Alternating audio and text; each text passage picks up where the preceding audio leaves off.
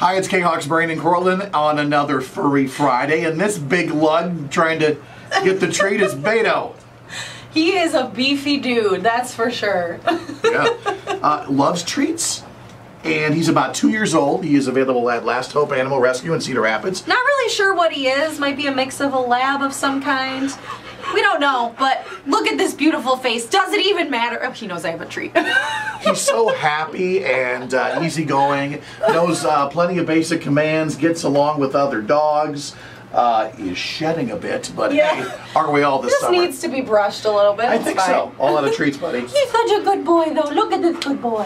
For more information on how you can bring him home, go to the K-Hawk app and our website, and we'll have the link there to Last Hope Animal Rescue. See you later. So, bye, Beto.